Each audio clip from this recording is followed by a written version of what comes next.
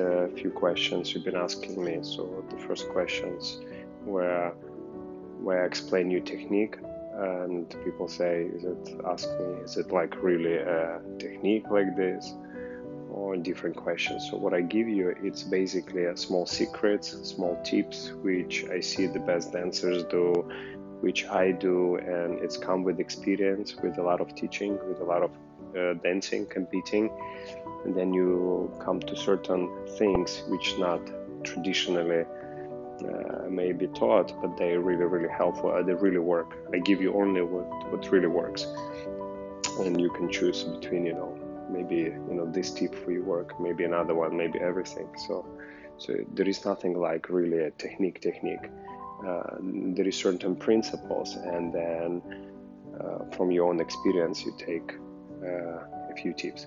Okay, so one more question people ask me, it's when we explain those body actions, a lot of movements, they ask, okay, how to reproduce that in very fast music. And that's a very good question, because when you're practicing actually slowly without music, you can maybe achieve a certain, let me show you, certain power. Let's say you can do a lot of rib cage, and then you press this button, you have a hip action, and you going so force in a slow tempo with the, let's say, rumba, then you do, let's say, samba in a slow without music, and you can produce body actions. But when fast music play, very often there is not much happening there, so the body become like square, not listen to you.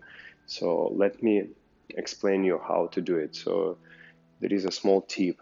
So when you trying to do body actions, and that's a good idea to start doing that, you should do a lot of rib cage, tummy in, rib cage, and hips. Mainly what people will see, it's your rib cage, the whole side development, and then you press this button like I was showing before, and then you have a hip action, rib cage, hip action, rib cage, hip action, rib cage, hip action, rib cage, hip action. And actually what a very traditional way of teaching, which I teach as well, but there is a small tip to it. So let's say you start at a neutral position.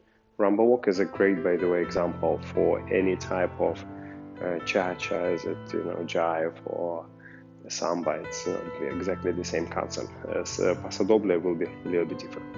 So let's say traditional way of technique is, let's say your knee straight, tummy in, you rotate your standing leg, so you have hip rotation, you have that very strong side, and then this side take you to step, and then here you continue with the long side, and once you finished, you press this button, and then hip action, hip start to move forward, and then this hip, by rotating through the lifting the tummy, invites the other leg, and then you repeat process from beginning.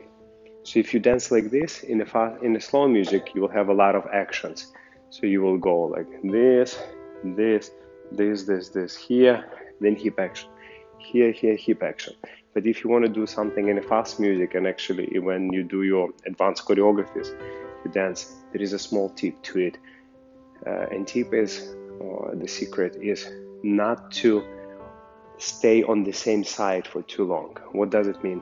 So for example, if I follow this technique, what I personally discovered that, let's say at this moment, I can produce very powerful chest, very strong side movement. But the second my heel touches the floor, I don't want to continue with all of this forward. I actually want to press this button and let the hip going forward, and I'm already preparing the other side to move forward. So that's very important. Instead of here, you're going, and then do hip action, then the sides prepare. You're going to do it a way ahead. So your body action, step, and as soon as the heel touches the floor, you see your hip moving forward, but you already try to bring the side forward. Walk and already bring the other side forward. Walk. So as soon as you step, you're going to press this button. So don't stay like this for too long. As you develop maximum action, press here and already start going with the opposite side. So what it's going to give you, let's say when you're dancing, you're never going just, straight line for too many steps. Most of the time you're rotating. Let's say if I have to do a hip twist, of course I want to do this. Normal technique says you get here, then you press this button, hip comes forward, and then you twist. But when you have to do consecutively, continuously many, this technique will not really work. So what top couples do, and myself, as we step here, actually we are already pressing and already turning our bodies this way. So you see, I'm not even arrived there, but I'm already turning, but my hip arrived there. So for me, it's very easy to go to the next, because I'm not going here, I'm already start turning. But even if I'm not turning, let's say I continue for the next rumba walk, I will already start preparing my opposite side. And it's very, very helpful. Like you're thinking way ahead, and every movement become very actually easy and fluid. And this you can apply to absolutely any movement, any dance. So one more time, this is not easy to explain. So one more time. First, of course, you have to learn how to do long side, body action here, then hip, and then secret. Don't stay here too long. As soon as you step, press the button, change to other side to connect actions.